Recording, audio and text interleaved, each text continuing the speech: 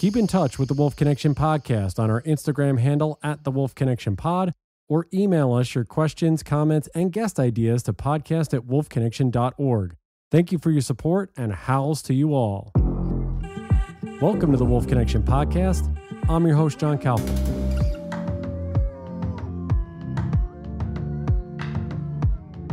Today we have the individual that really has sparked our interest and also the amount of podcasts that we're doing on the Denali Wolf situation. He emailed us a few weeks ago and really got this ball rolling and gotten us in touch with a lot of great people, Nicole Schmidt, and we're also going to be bringing a filmmaker's perspective in a few weeks that you guys will be able to hear that's actually doing an independent film on the situation, which we're going to speak a little bit more about today.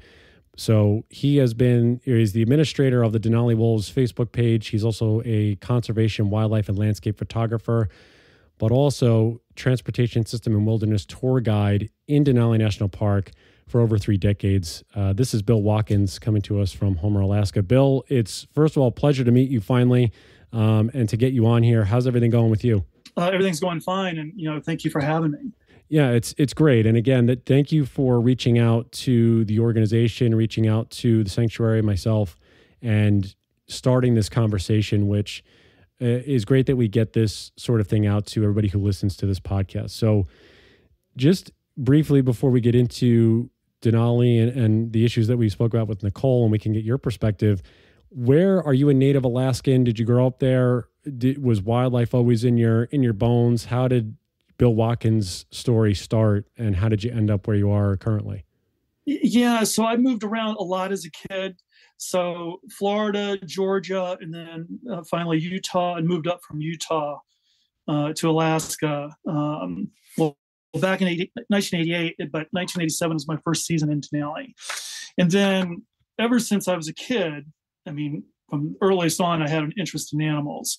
And then growing up, I literally had a whole variety of animals growing up.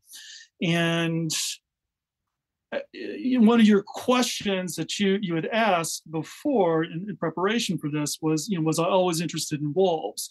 Well, actually, the first thing I was interested in were grizzlies. And back in, this must have been 72 or 73, National Geographic did a special on the grizzlies of Yellowstone from John and Freight Craighead's study. And that was just incredibly inspirational, and it got me really interested in grizzlies. And then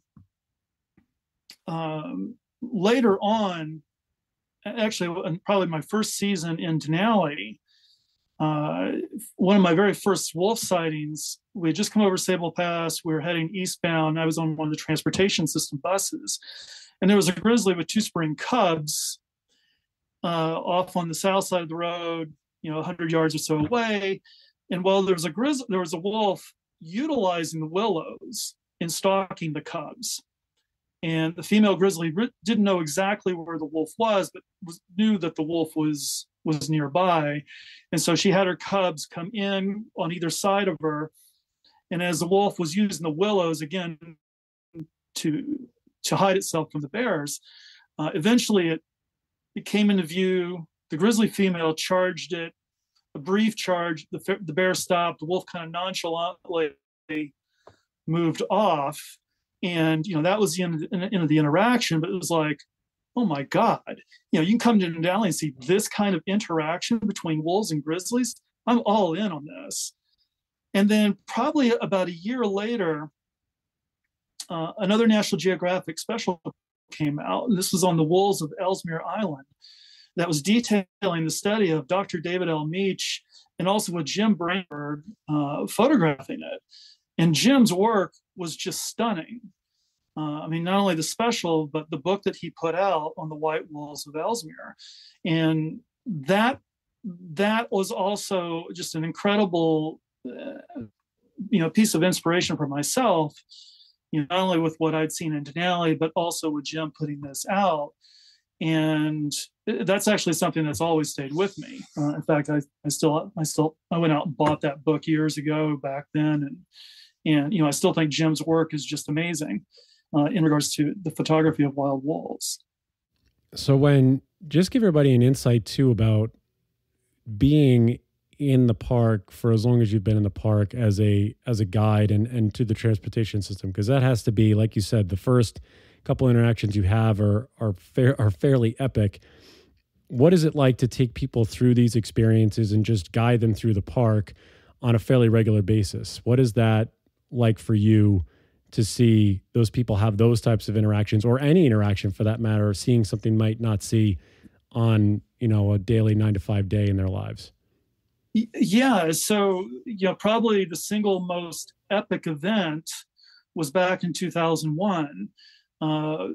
We had, it was a 12-day interaction between the East Fork family group of wolves and a yearling bull moose. And on day one, the moose had been injured. It was standing in the river, the Teclanica River, and it eventually would go upstream. It crossed over the river and actually went into igloo forest. And at that point, we thought, okay, we're never going to see this moose again. It's going to go down. The wolves would later in the day, they would do scent tracking of the scent trail that the moose had left, and it went and they filed single file into igloo forest in the same location that the moose had gone into. So we knew this moose was going to go down. We just didn't know when. Okay, fast forward about 10 days later. Okay, the moose comes back. It's now on actually the north side of the bridge, about 100 or so yards away from the bridge itself. That right ham is now completely opened up. And that day I was driving camper bus for the transportation system. And on the west side of the Teclanica Bridge is a grader pullout. So I pulled in there. Park Service didn't allow buses to stop on the bridge, and pedestrians couldn't view it on the east side of the bridge. You had to go up the ramp, or you had to view it on the west side of the bridge. Well, on this particular day, because this was such a unique interaction, I threw the schedule out. We spent about 45 minutes there, which is like unheard of. I wouldn't be able to do that now, just because, legally you can't work and not get paid for it. So, and that's what I did. And, after we spent the 45 minutes there, and actually the hardest things to view were the ravens interacting with the moose as opposed to the wolves. I did have visitors who said, that made their entire trip to Alaska. That, spending that length of time with this unique interaction, which literally was once in a lifetime. In fact, I sent you one of the photos. And yeah, that's not something that people even typically see on a Denali visit. But this, it was very atypical. And I remember the next day I went out there to photograph because I had a day off and spent 12 hours out there. And Dr. Gordon Haber was with me and the small group of photographers that were there. And I remember talking to Gordon. I asked Gordon, has Gordon ever seen anything like this? Because he's the one who knew park's wolves better than anyone. And he said no. He had seen wolves and bears interact before, but he had never seen anything with this type of intensity between the wolves and the bears, as they were interacting that day.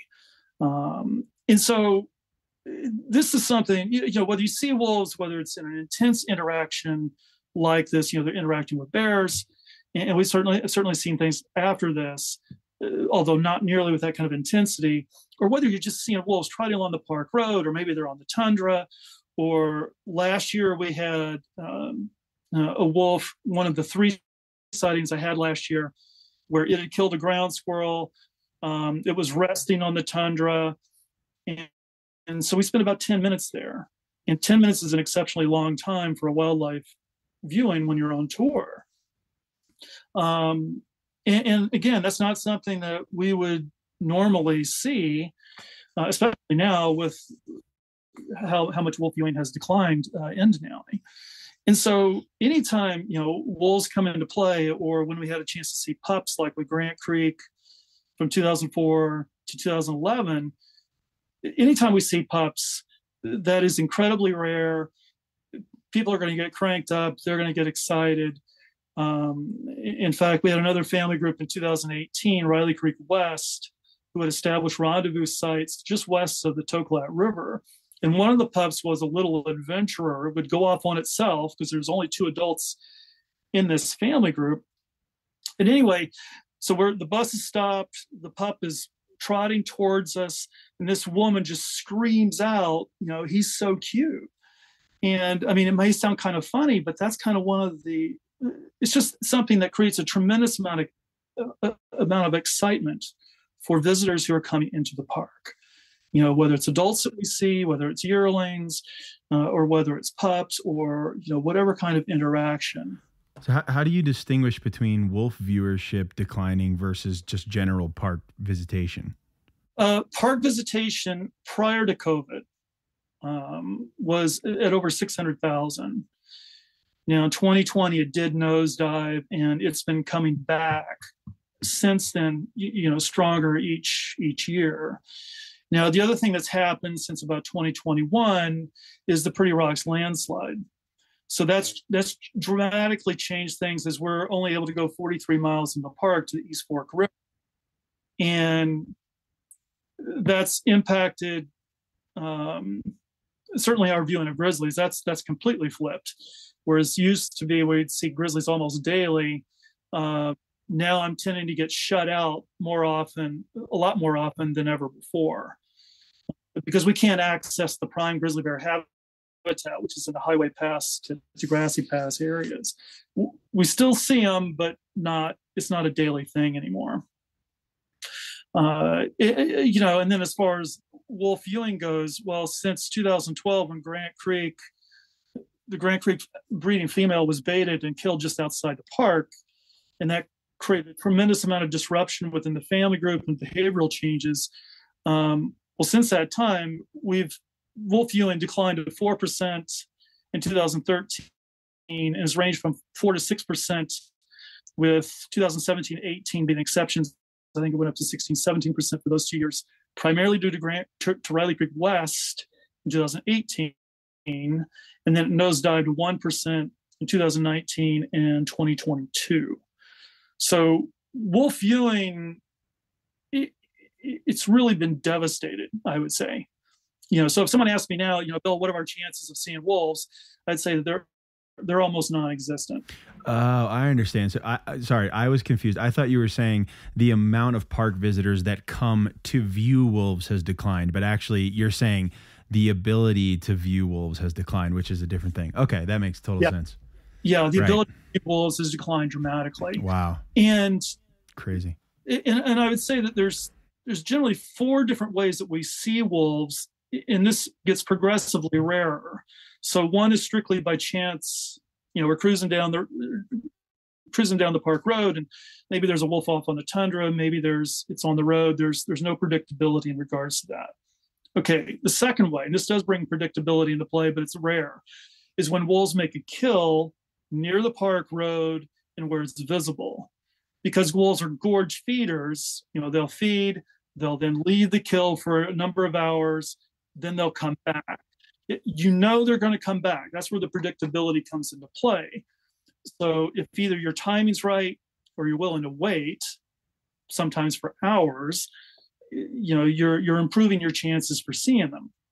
And then the third way is if they establish rendezvous sites near the park road, and the rarest is if they establish den sites near the park road. And that's what we had with Grant Creek from about 2004 to 2011. So I know the trapping and killing of the alpha female sort of dismembered the pack in some way, but I mean, what happened to those wolves? Did they leave the park? Does anybody know how many of them were collared or whatever? What's the data on what's happened to them? So yeah, Park Service typically radio collars the breeding male and female, or alpha male and female. And in Grant Creek, there were 15 wolves in that family group prior to the female being trapped and killed, and the primary attendant female being trapped and killed. Within a year, they went down to 5 to then 3 wolves. And the other wolves are not radio collared. So I'm under I guess you'd have to double check with Park Service, but I'm assuming that these wolves dispersed from the family group. And that's one of the things we've seen pretty consistently when these these breeding males and females are killed, either one or the other or both, it creates massive disruption within the family group. So if they stick together, and those 3 wolves of Grant Creek stay together, but they move the den site, their territory shifted to the east and then to the north and then eventually west over the years. They hardly use the park road corridor, so visitor viewing of them nosedived as well. And even to this day, at least as of last year, Grant Creek was in existence, but we hardly ever saw them. And all of these changes occurred because of the deaths of the breeding male and female, and it's being human caused that.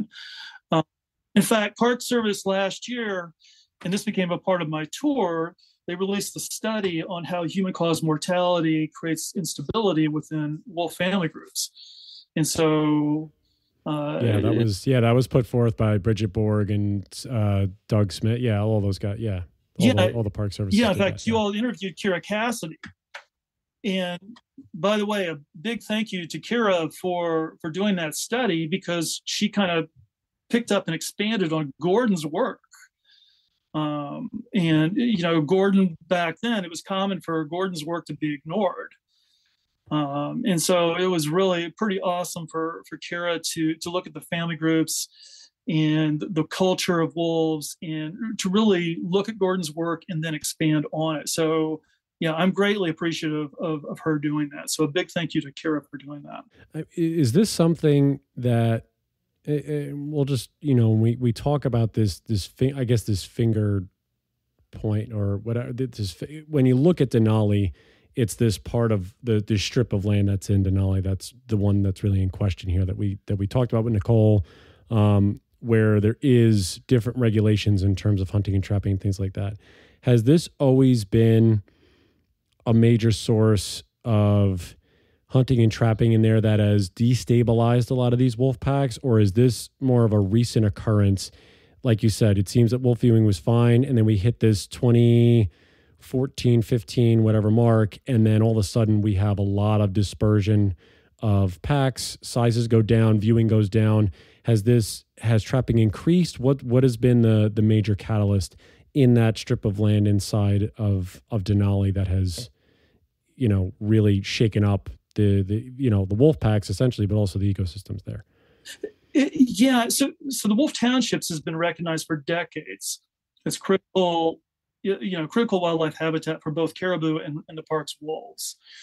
And then, in fact, I think Gordon put forward the first proposed buffer zone in probably like the earlier mid-1970s. And then I think it was 2001, the Board of Game established a small buffer zone. It would eventually be roughly about half the wolf townships. The other half was open to hunting and trapping. And this half of the buffer zone, it helped, but it didn't prevent East Fork, which was the primary family group, the most historical, the most studied family group, going all the way back to Adolph Murray's landmark study of 1939, 1941, from having the alpha female killed in the eastern portion of the wolf townships. And that caused massive disruption with East Fork, very similar to what happened in Grant Creek in 2012. And then in 2010, the Board of Game, Park Service had put forward a more comprehensive proposal to protect all the wolf townships. It's the first time they'd ever done this. The Board of Game refused to consider it, and they actually opened up, they took away the previous buffer zone and opened it up to hunting and trapping. And then, the one thing I'd like to get across to folks is it doesn't take a lot of hunters or trappers to cause massive disruption within the family group. It only takes one knowledgeable trapper to do so. In fact, the trapper who killed the breeding female of East Fork in 2005 baited and killed the breeding female of Grant Creek in 2012, and he also killed, in a previous generation, the East Fork alpha female in 1998. And so it only takes one knowledgeable trapper to create a tremendous amount of damage to wolf viewing in the park. Now, I think Nikki had mentioned that there's maybe 2 active trappers in the townships, or at the least there could be a handful. So it's not necessarily a lot of trappers, but they can cause a massive amount of damage. And then after the 2005 incident, the alpha female was killed in February. The alpha male went back and forth from the den area to the area where she was trapped. He would eventually disperse south to Cantwell, where he was shot there. So this left 6 1 and 2-year-olds left in this family group. Again, all those various changes occurred afterwards, as far as changing territory, changing of hunting habits. Very seldom did we see them afterwards until East Fork, until the breeding male in 2016 was shot at a bear bait station in the Wolf Townships. And that brought an end to Denali's, from a generational standpoint, longest lived family group, most studied family group, the one that really had a lot of scientific, historical, and visitor viewing value, certainly prior to 2005 that we had. It doesn't take a lot of hunters or trappers to cause this massive amount of damage to not only the wolves themselves, but also to the visitor viewing of wolves. So when we're talking about this, and you say, because I'm sure we touched on this with Nicole, and when we say Nikki and Nicole, we mean the same person. Just so anyone who's listening we're talking about two different people. But so baiting and all that stuff inside of this zone is perfectly legal. Is that accurate, or is this just the way it is legal? Okay, so baiting is legal. Yeah, to go through some of the things because I know. Again, Nicole went through this where inside Denali National Park, there are a certain set of regulations and rules. And then in this zone that is governed by, is it governed by the state? Is that the deal? It's governed by the state. So the state has different regulatory rules in terms of take and ways you can take predators in that zone, correct? Absolutely. Okay. And in fact, Alaska trapping laws are essentially a free-for-all.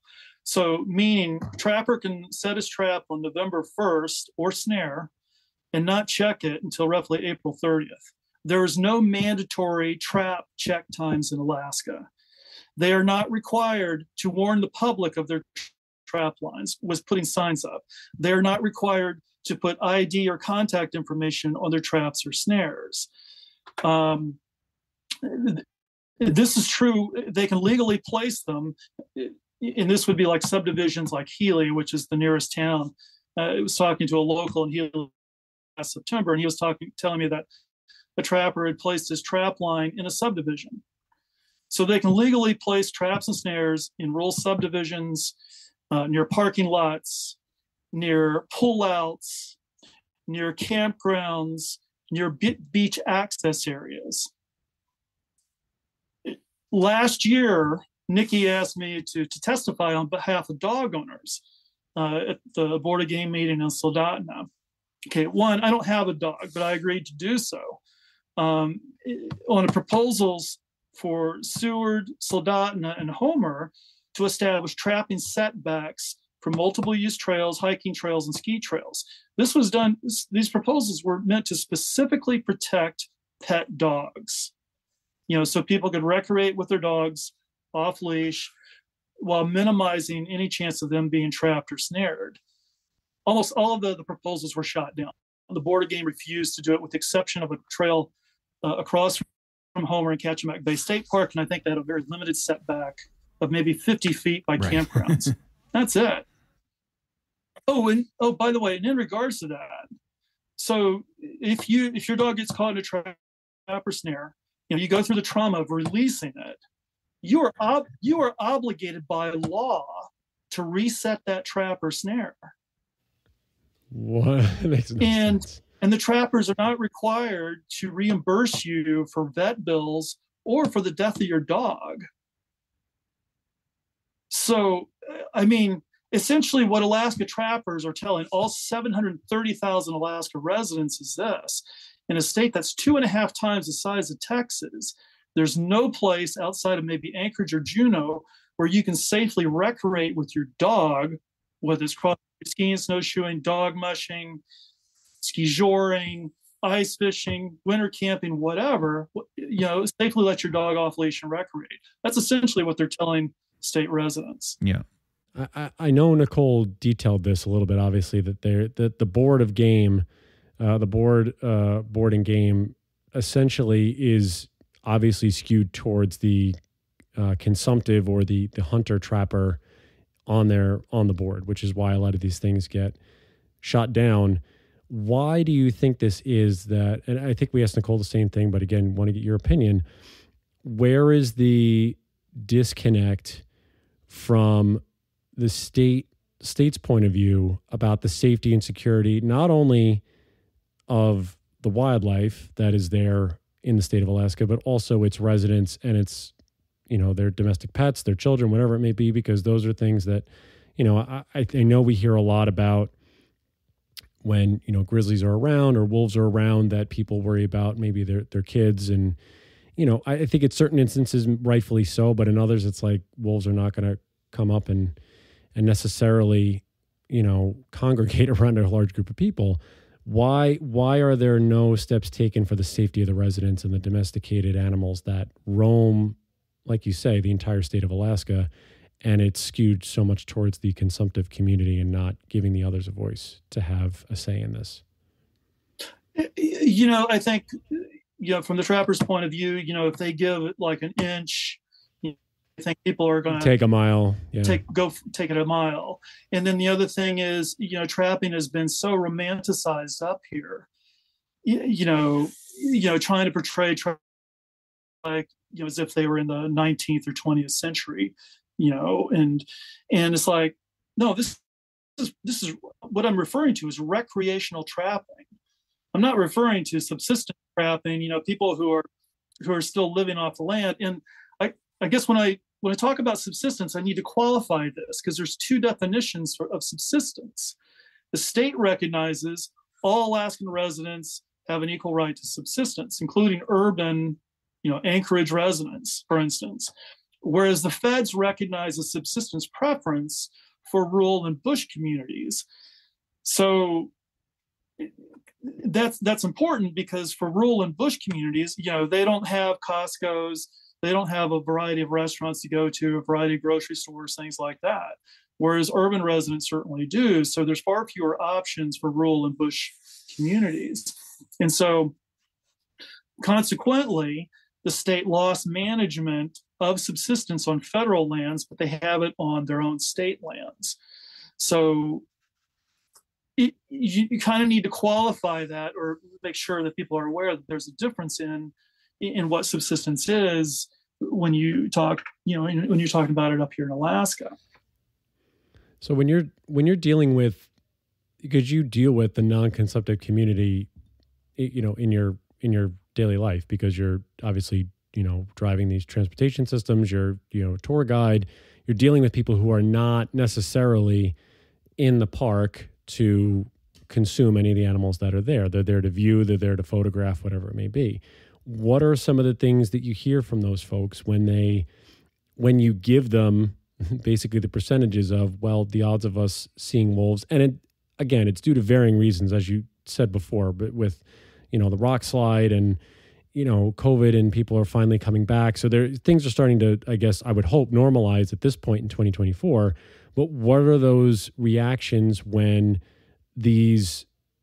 all this information is being relayed to them as they look to visit a park that, again, wildlife is there for us to take in, and sometimes they do what they want. We're not going to see them all the time, but when your chances of that are slim to, basically slim to none, when you're looking for an apex predator like a wolf. It does vary. Certain years I'll get, a lot of questions about wolves. Other years, like last year, I didn't get that many. And, so, I talked about Kira's study, for instance, and I'll talk about wolves in general, but it doesn't usually go and, why aren't we seeing wolves very often unless people ask about it? Because one of the things you want to do on tour is you don't want to bum people out, especially from the get-go of the tour.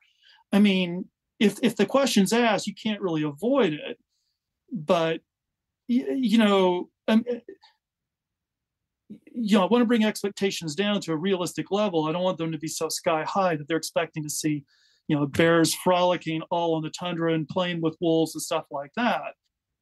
But at the same time, you don't want to like start the tour out on a depressing note that, yes, the chances are bleak, but there's still a chance. No, I think it's just also, I think more of like what I guess I'm trying to get at is, are you seeing that? Because from what we gathered from Nicole is that, Alaskans are very much, they're a community that is, activated. They want to make sure that their places are, wild and free and they're doing well. So if obviously there are people that are coming there to look for certain animals, I mean, people do this at Yellowstone all the time, and I'm not comparing Denali to Yellowstone, two different situations, but, are people seeing in the policy and the news and that, wolves may be declining in certain areas because of X, is that going to impact my trip to Denali is really what I'm trying to get at. Are people correlating the two together, or are they not even as involved as I would imagine? Yeah, I don't think they are. Denali, Yellowstone has a core of wolf watchers, and they have a whole wolf watching community there. And you also have small tours that are bringing people into Yellowstone specifically to look for wolves and, of course, other wildlife too. And so you have businesses that are heavily invested in wolf viewing, as well as visitors, coming to Yellowstone from all over to look for wolves. We don't have that in Denali. I mean, we kind of used to, but because wolves are so seldom seen now and experienced, and because businesses are not, the tourism industry in Alaska is not invested in protecting wildlife, whether wolves or anything else. I mean, if someone decides that they don't want to take a cruise ship to Alaska, well, that's fine, because there's always, the businesses can always count on somebody else wanting to take their place. So they're not really answerable to visitors coming to Alaska, and they're not doing anything to support wildlife preservation or the mandates of Park Service, which is preservation and visitor enjoyment. And that's something I'd really like to see change. I'd really like to see the businesses in Alaska model themselves in the business coalitions in Yellowstone, because they are actively involved and they actively care about what happens to Yellowstone wildlife. And I have heard the excuse too that, we just don't want to get involved in the tourism industry. And my point of view is, if you're involved in the tourism industry, you are already involved. You have an obligation to support the preservation of wildlife, because that's what people are traveling to Alaska to see and experience. It's one hand, with one with the other. To kind of abdicate that responsibility, I feel is just absolutely irresponsible.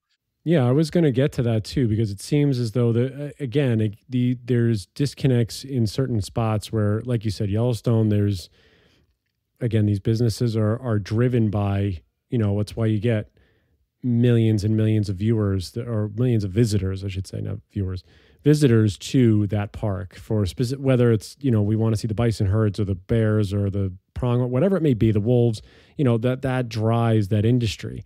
Is there like you said, so there is a lacking of, Alaska is not yearning for that, or the park, I'm sure the park is no one is championing the tourism aspect from what you can see, to say, come to Alaska, see all these beautiful things, or they are, but just not, it's a surface level, as opposed to really getting into the nitty gritty of, hey, we need to preserve as much as we possibly can, because this is what people come to see.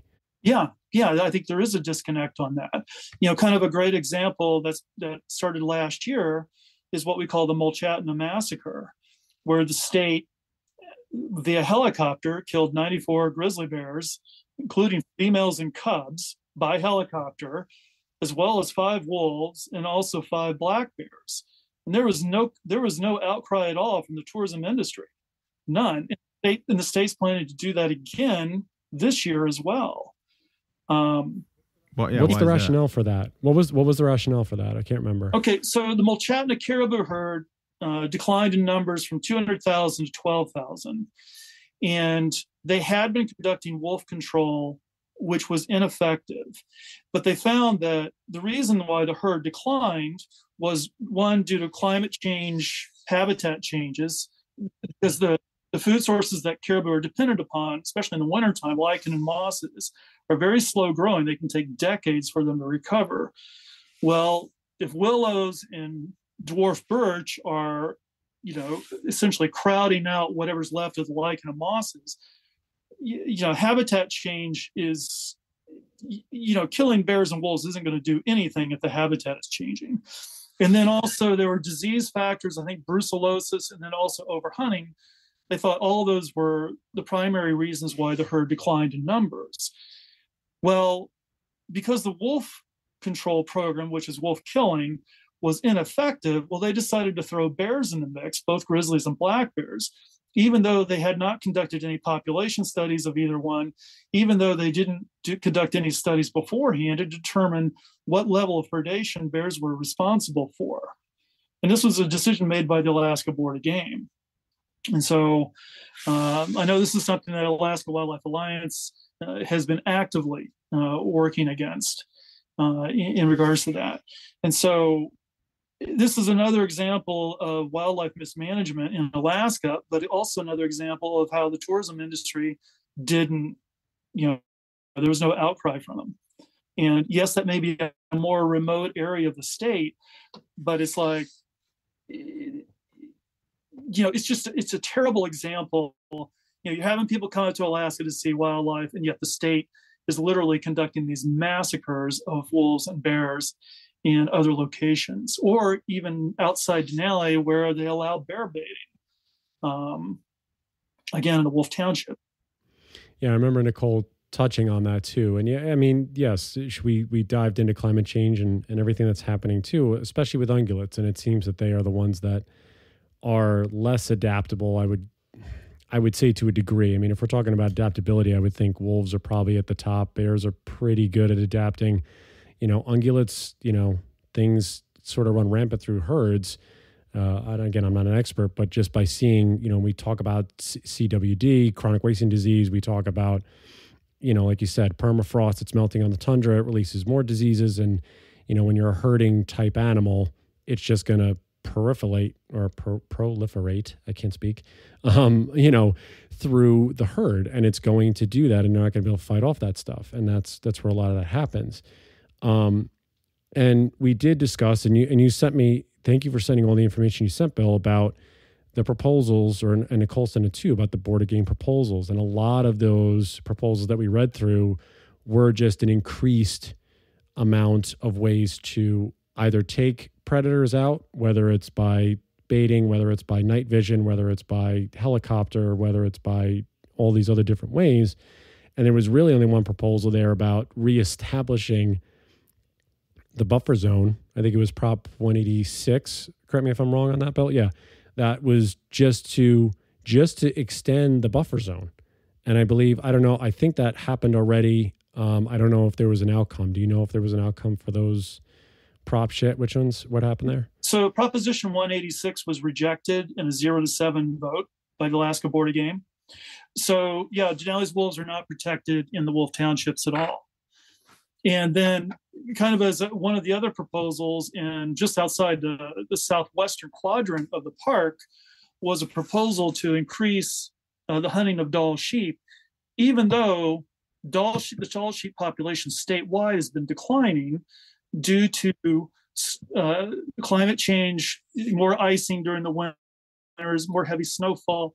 And so while the Dall sheep population is decreasing, they're proposing an increase in the hunting of Dall sheep in these areas. It makes absolutely no sense whatsoever. And also in that same area, they were proposing wolf control in that area as well. So it is just, this is not scientifically based wildlife management. It's politically driven. Safari Club, which we've battled with on a number of occasions in regards to Alaska wildlife refuges and Alaska national preserves, which Park Service governs as well. A lot of this is being driven by that. Certainly not all of it, but a lot of it. Are you guys dealing with, and again, I think Nicole touched on this, but again, I want your perspective as well. Is Alaska dealing with, like you said, you already talked about Safari Club. Are we dealing with folks from out of state that want to come and grab, whatever the animal they want to grab in terms of hunting, like buying expensive tags? Is there land that's being allotted to privatize so that it's being sold and that people can block it off and you can come and hunt whenever you like? Or is Alaska dealing with those issues like some of the Western United States is, where that, again, big plots of land are up for grabs and people want to, create, places that they can get a lot of money for hunting an elk, for hunting whatever it is? Are those some of the issues that are starting to creep into Alaska too, or are they already there? Yeah, I'm not aware of any canned hunts, where you have like a ranch and the canned hunt takes place on that ranch. I'm not aware of any of that going on in Alaska. So where this is taking place is either on federal or state land. And, of course, depending on the federal lands, it can either, and I'll just use Denali as an example, the preserve and new additions, which makes up about 4 million of Denali's 6.2 million acres. Now, under ANILCA, which is the Alaska National Interest Lands Conservation Act, and it's a real mouthful. That's why we use the acronym of ANILCA. Well, under ANILCA, hunting and trapping is allowed. Subsistence hunting, by federal definition, is allowed in the preserve and new additions. Limited sport hunting is also allowed, but it cannot endanger the wildlife populations or interfere with the natural flow of predator-prey relations. In other words, it cannot be a manipulated population. You can't favor predators by killing them to try to boost moose and caribou populations. And that's something the state tried to push through. And in fact, in 2020,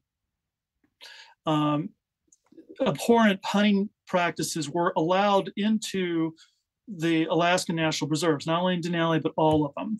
This would be the shooting of black bears, flashlighting and shooting black bears in the dens, shooting black bears and cubs, baiting and killing grizzlies, shooting swimming caribou from motorboats, also using dogs to hunt bears. All of that was allowed under the 2020 rules. AWA and other conservation groups, through Trustees for Alaska, filed suit. They won their suit against Park Service, and Park Service was supposed to be rewriting those rules.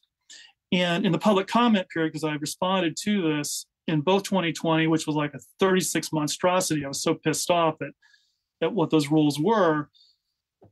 But in the recent comment period that was leading up to the rewrite, the one thing that, Park Service was making a lot of changes which were very positive, but there are two areas where they didn't address. One was the bag limit for wolves by trappers. It's unlimited.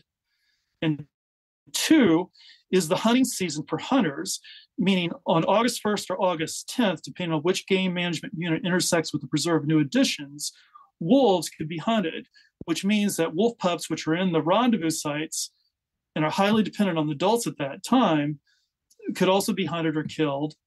Wolf pelts at that time are worthless. And this is something that had been on the books, for years. I mean, well beyond 2020.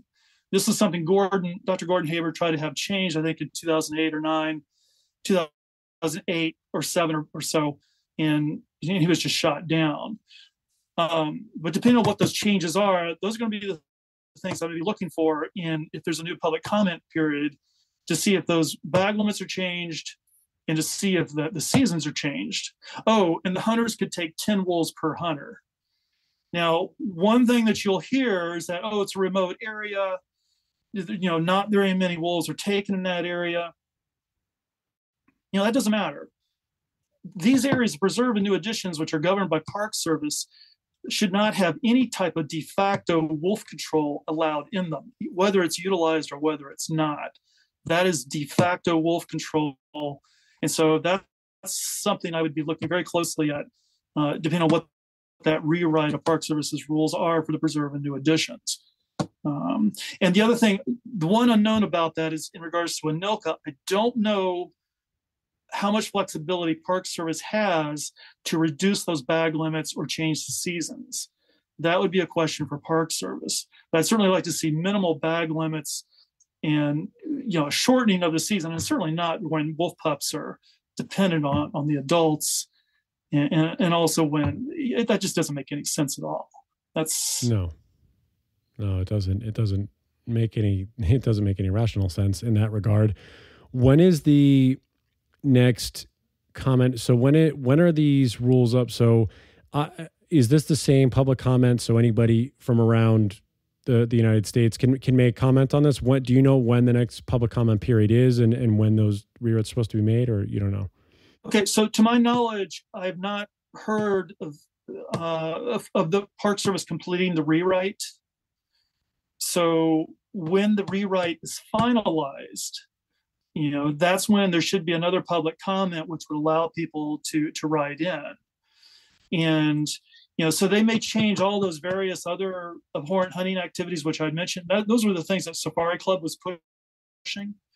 But, they may ignore the bag limits, the seasons for wolves. And that's something I would stress to everyone. Be on the lookout for that. Don't let that slide by. Because that really needs to change. What's the best way? Because I know you, we're going to be talking with the filmmaker for A Good Wolf. Did you have any involvement in that film? I saw on your bio, on your photography page, I saw you had a photo of you. They interviewed you for that. What was that experience like, and how is that? Because I know you, and we'll get to your photography in a moment as we wrapped, so that because this is how you really get your messages out, and your photography is wonderful. But what was it like working on that film, A Good Wolf, and being a part of that type of a film with a piece of land and an animal that seems that you're so fired up and passionate about, to make sure that everything is right? Yeah, no, the interview went really well. There were some start and stops with it, but it lasted for about an hour and a half. And we covered a lot of ground during that time frame, including touching on the tourism industry as well. Now, I have no idea how much of that interview Ramey will use. It might just be a little bit part. Maybe it'll be more. That was completely left up to her, and how to integrate that. Or maybe she won't use, or maybe use very little of it. But that part was completely up to her. But she and I did talk at that time where she was getting a lot of people on the environmental side not willing to be a part of this. And I thought that was a real mistake on the environmental side. And the reason they didn't is because they didn't want to be a part of something where, the point of view of hunters and trappers was being discussed. And because they are interviewing, she was interviewing hunters and trappers as well to get their perspective. My point of view on that is, the more we can contrast our position with hunters and trappers, we not only are there for wolves, but also the visitor experience, also for the park experience itself, to the public. Yeah, I think the public will be able to see and make the decision for themselves. And I think that's really where it has to come from.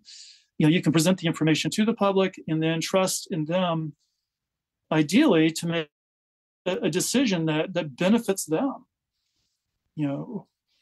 If they don't want to see wolves, if the public doesn't want to see wolves, well, this is how you go about not seeing wolves, and how you undermine and subvert the protections of a national park. Yeah, no, there's a lot, and there's a lot to do, obviously, here in order to make some change here around the state, and to do, like you said, what's right by the non-consumptive community that we've come to know. And make sure that there is an even-handed approach from both sides, and to find compromise, because otherwise, if we don't have compromise, we're just hitting our heads against the wall and not really making a whole lot of progress, unfortunately. Well, with that, actually, in regards to the compromise, I want to make this point too, because there was a graph put out, and Nikki can point you out to it. The graph shows the state of Alaska, and it shows how many areas where wolves are completely protected. It's only like 2.6% of Alaska where wolves are completely protected. That's in Denali, the core wilderness areas of Denali, Katmai, and Glacier Bay. That's it. So if we're talking compromise, and if we're talking balance, meaning 50-50, well, we're a long ways from a balance of 50-50. So, that little sliver of land of the wolf townships, that's not going to get us anywhere near a balanced solution. But as far as its impacts to the park itself, having the wolves protected there, yes, that would be a tremendous benefit to the wolves and also wolf viewing in Denali. Absolutely. So just tell everybody what's the best way, Bill, to, I guess, be an advocate and to look, because you have a great website. Tell people where to go to that to see your photos. I know it's all about education, information, advocacy, making sure that people are aware of the information. What are some places you can tell them to go that if this strikes a nerve or strikes a chord and they want to be involved, what's the best place for them to be?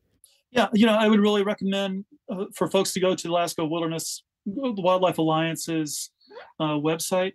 Also, the Denali Citizens Council, also known as DCC. They cover also a lot of the local issues that Denali is dealing with, not just with wolves, but other topics too, especially the Pretty Rock situation as it's ongoing as well. Those would certainly be two of them. Trustees for Alaska, which they have their own website. These are the lawyers that have been representing the environmental community. So touching base with their website and their newsletter, which they send out periodically, that's definitely worthwhile to keep tabs on as well. So there are a number of resources that are out there for folks to check out. And kind of keep in mind that, for the local Alaska environmental community, when you compare us to like the NRA and Safari Club, we're way underfunded. So I think any help going to AWA or DCC, would be awesome, or certainly the other groups too that are in Alaska. But yeah, we're way underfunded compared to like Safari Club and the NRA. Yeah, we're going to have all those links in the description for this episode. So anybody who's listening, it'll be just a simple click away to go to some of these places. And again, make your comments, make your voices heard. And if this is something that strikes a chord or a nerve, boy, just do it. Bill, my last question for you is, when you hear the word wolf, what is the thing that comes to your mind? Freedom. Yeah. Yeah. Without question. Yeah. No, and that's what you've been advocating for. I think the whole time we've been talking is just to have them be free and do what they got to do. And like you said, just to have Denali as a whole. It's very weird to see a park and then there's like this slot that's just sort of like taken out. It's crazy to see that. But Bill Watkins, thank you so much for all the work that you're doing, all of the, administrative, the photography, the information is always helpful for anybody that doesn't know what's happening. So again, really appreciate meeting you and talking with you, and best of luck. And we will do anything we can to help you guys up there in Alaska to make sure that wolves are safe and have a fair shot. Yeah. Thank you. Thank you for this opportunity. Yeah. Really appreciate you. Just hang tight while we sign off. How's to all of you out there, and we'll talk to you next time. Bye, everybody. Looking for more information about Wolf Connection or the podcast? Please visit our website at wolfconnection.org, where you can donate, sponsor a wolf, or become a volunteer.